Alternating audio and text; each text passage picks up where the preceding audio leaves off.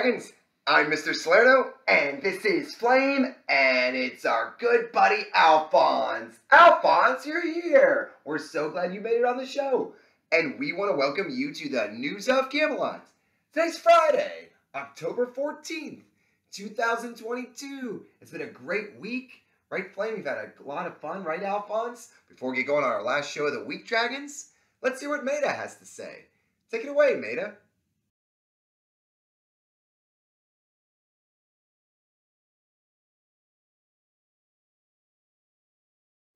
I pledge to the allegiance to the flag of the United States of America and to the republic for which it stands, one nation, under God, indivisible, and liberty and justice for all. Please stand for the moment of silence.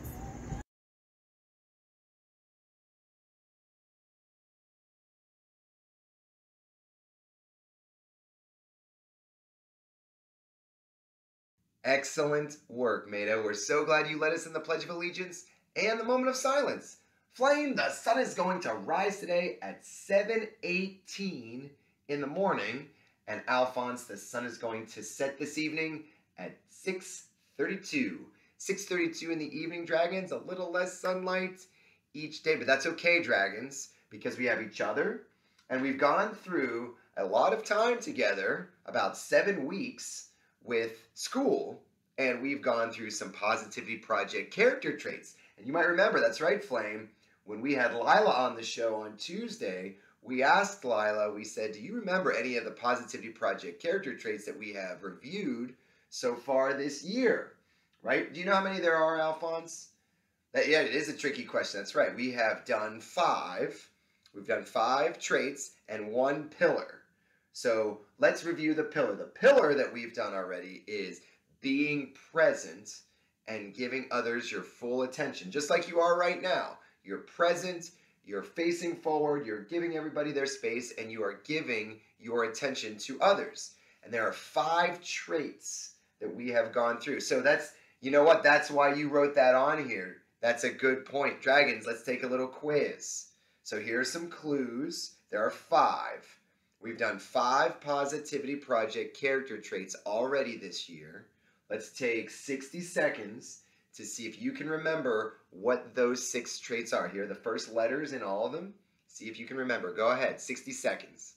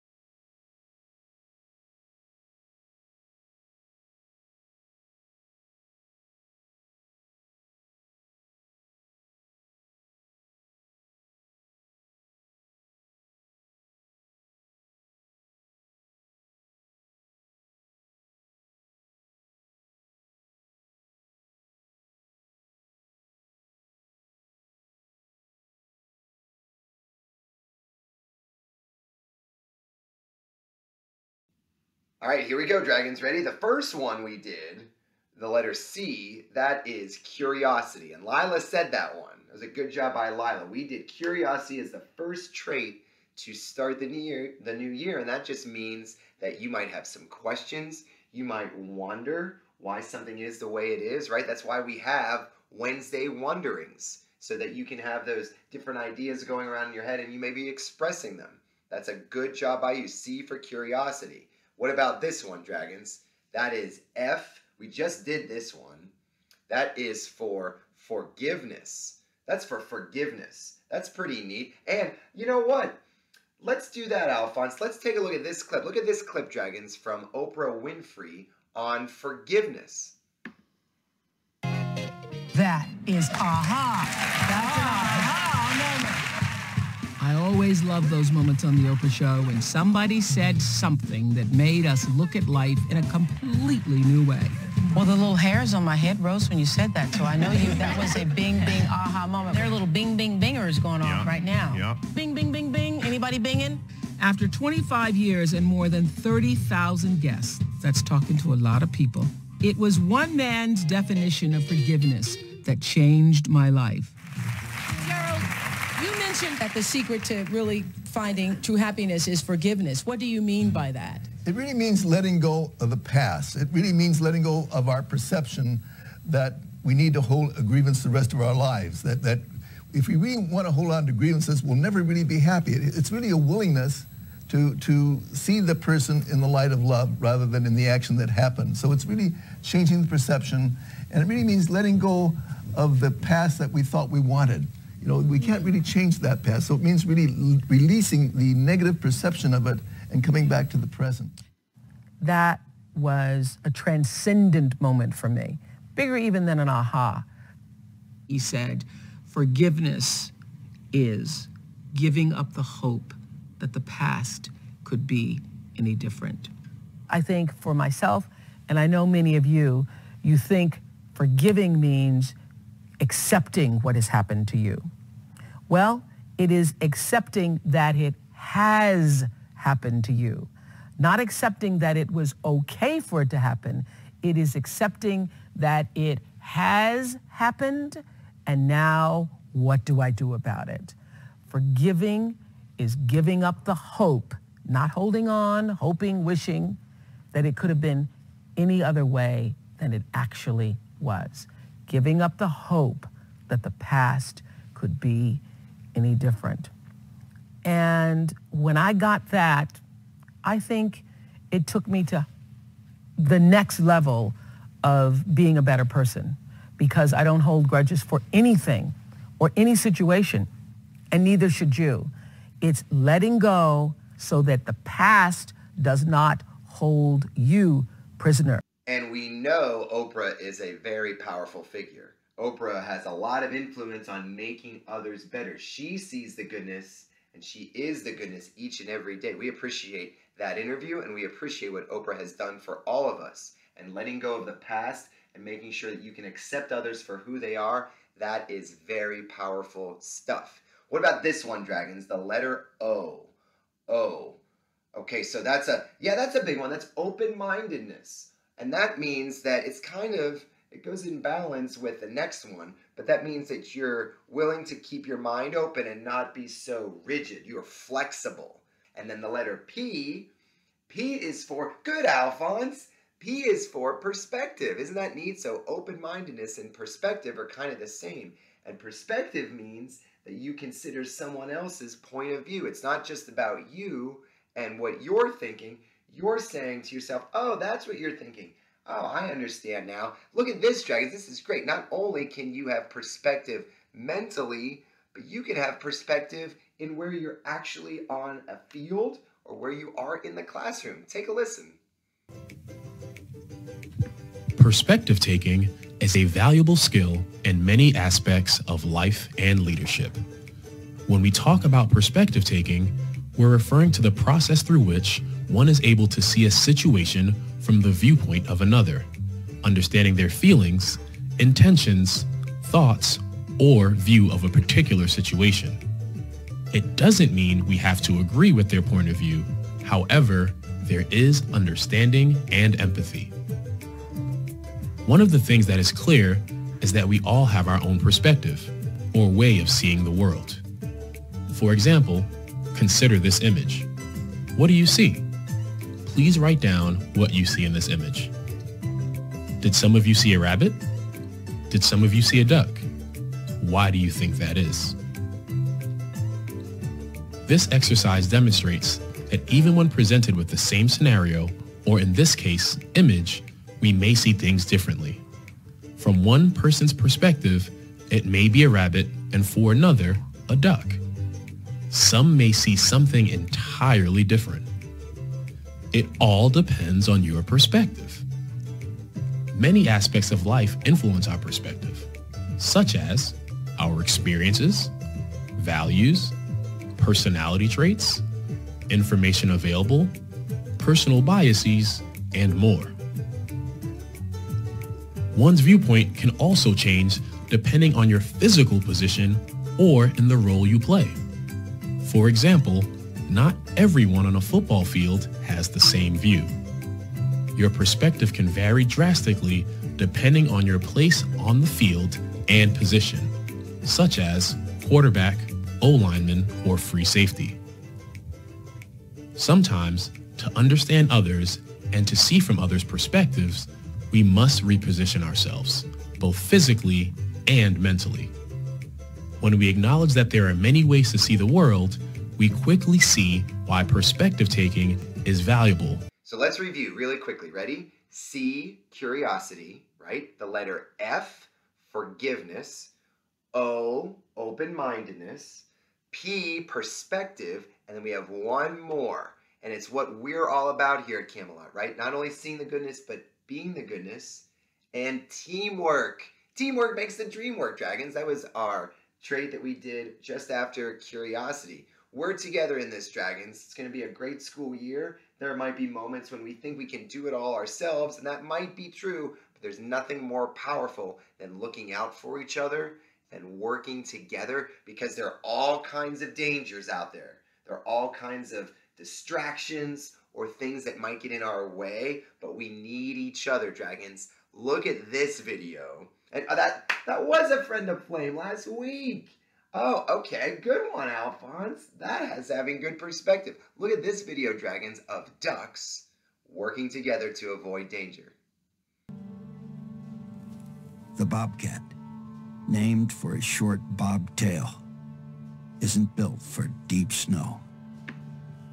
Small paws don't support the cat's weight, and he sinks into the drifts.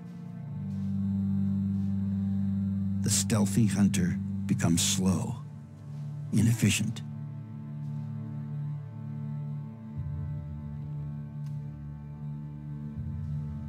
Bobcats usually avoid the snowiest regions of Yellowstone when winter arrives. But this cat may have been lured by an unusual opportunity: open water. An oasis in a frozen world. It becomes a refuge for waterfowl, who in turn attract the bobcat. Bobcats are not by habit creatures of the water. They're elusive hunters, rarely seen. But the hungry cat must try his luck here, in the open.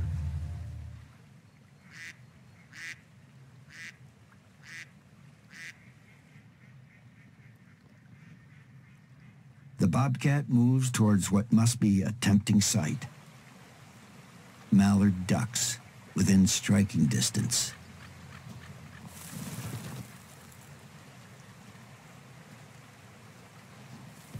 The cat's bold approach should concern the ducks, but they don't panic.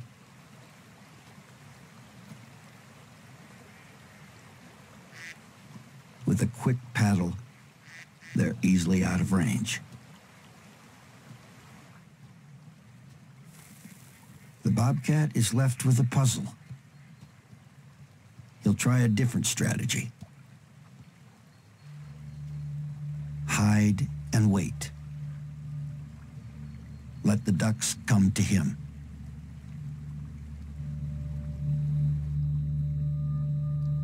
But an unexpected target surfaces.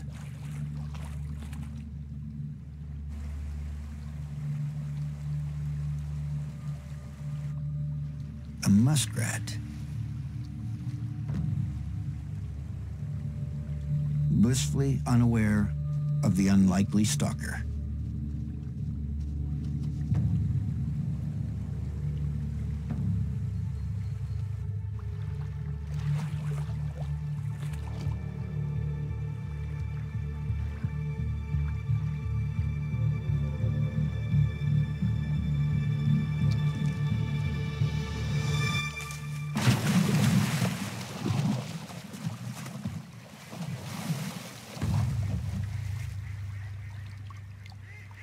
A mouthful of river muck is no prize.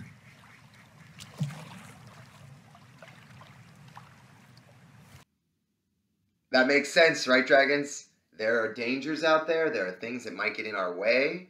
But if we stick together and we stay calm and we value each other for what they're worth, great things can happen. We avoid anything that gets in our way, and we can do great things afterwards. So, dragons, we've done 5.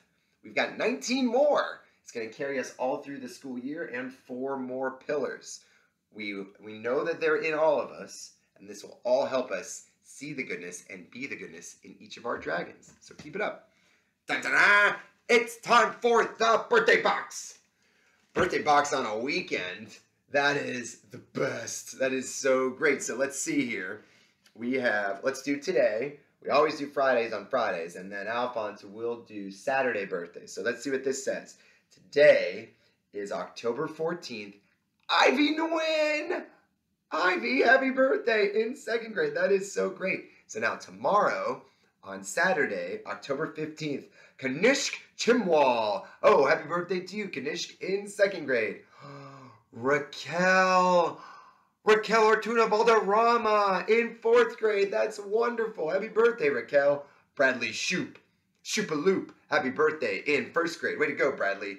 Raj Smith. Yes, happy birthday, Raj, in 2nd grade. Bao, welcome to Camelot. Happy birthday to you in 6th grade. That is excellent news. And Miss Boateng. Miss Boateng's birthday. All right, Miss Boateng is everywhere at once. She's helping kids every minute of the day. Happy birthday to you, Miss Boateng. Isn't that neat, Flynn? Okay, yes, focus. The mail. Yes, the mail. Let me check back here for some mail. And that's, you know what, dragons? There have been a lot of submissions, right, for Closing Circle, and a lot of submissions of appreciation. And you have been really doing an excellent job appreciating and seeing the goodness in others. That is excellent news. So we pulled a bunch that have the letter A, and this will help with our Closing Circle later today. So let's going to read a few. I'm going to read a few right here for you. Ready? Daisy in 2nd grade says that she wants to give a tasty fish to Seddon because she shows kindness. That's very nice. Seddon in 3rd grade wants to give us tasty fish to Holly because she is funny and kind. And Hussein in 2nd grade wants to give a tasty fish to Maxwell because he is kind to me. That's just 3 examples right there of dragons seeing the goodness in others. And Alyssa to Raquel. Hey, she is nice and she never leaves me behind. Oh, even drew a little smile. Aw, Alyssa, good job. Alexa in 4th grade wants to give a tasty fish to Hannah because she is also very kind. Usman in 4th grade wants to give a tasty fish to Nora because one time when he hurt his eye, she gave Usman an ice pack. Yes, that's what it's about. Angelique in 4th grade wants to give one to Taryn. She makes me laugh a lot, and she is a good friend. She is very kind. Nice job. Rockatuba wants to give a tasty fish to Deneman because he helps me when I need it. Good job, Rocka, and good job, Deneman. Marin in 4th grade wants to give a tasty fish to Ella because she is kind and she includes others. That is very well said. Nice. Camilla in 5th grade wants to give a tasty fish to Sori. She's the best person I could ask for. That's Sori Cooper. The best person. Leo in 5th grade wants to give a tasty fish to Tobis because he always makes time to play with Leo at recess. Yay! Way to go, Tobis. David wants to give a tasty fish to Mason because he is also very kind. Good job, David. Nia Olivia in 6th grade wants to give a tasty fish to her 6th grade teachers because we have so much to learn and I appreciate how they challenge us. Nia Olivia, very thoughtful, very insightful. Thomas in 6th grade wants to give a tasty fish to Ethan because he is nice not only to Thomas but to everyone. Very cool, Ethan. Sarah in 4th grade wants to give a tasty fish to Hannah because she is nice to her every day. And then one more from Sadie. Sadie in 5th grade wants to give a tasty fish to Morgan because she is super kind. And on this one, bonus from Sadie, there's a joke on the bottom. Here's a joke, dragons. Ready? Why was the road mad? Well, I mean, there are a lot of reasons roads can be mad. What do you think, Alphonse? Why was the road mad? Because the chicken crossed it. Yeah, don't cross me out, not chicken. That's not the nicest. Okay, so here we go. Ready? More mail here. Oh, there's a note on this. Look at this. Dear Flame, I saw this and wanted to color it in for you. You did a friend of Flame of teamwork where the plover bird was helping the crocodile. I saw this and thought of you. Oh, that is the greatest, from Valerie S. Look at that, dragons. Working together, remembering, storing that knowledge away, the plover bird helping the crocodile, and both are happy. The crocodile gets a teeth cleaning and the plover bird gets a meal. Valerie. Oh, that might have to get hung up. That's neat stuff. All right, Dear Flame, I want to give a tasty fish to Kevin and Mrs. Choi, because Kevin is a good friend and Miss Choi always is kind and nice. She sees the goodness and is being the goodness, from Micah.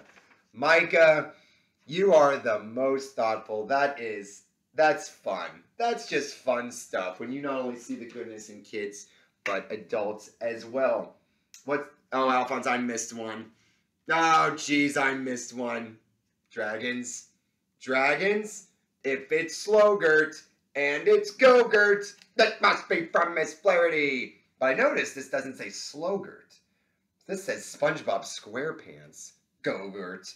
Well, let's see what this says here. Dear Flame, I hope you enjoyed this new postcard I found. We are enjoying it. Speaking of enjoying something, please let all the dragons know how much I've enjoyed their kindness toward one another. Let them know being the goodness can happen anytime, anywhere. And when we see the goodness, we recognize the value in others and make our class and school a better place. Keep up your great work, dragons. Lots of love, Miss Flaherty. Oh, Miss Flaherty. And that is an excellent point, Miss Flaherty. That's an excellent point.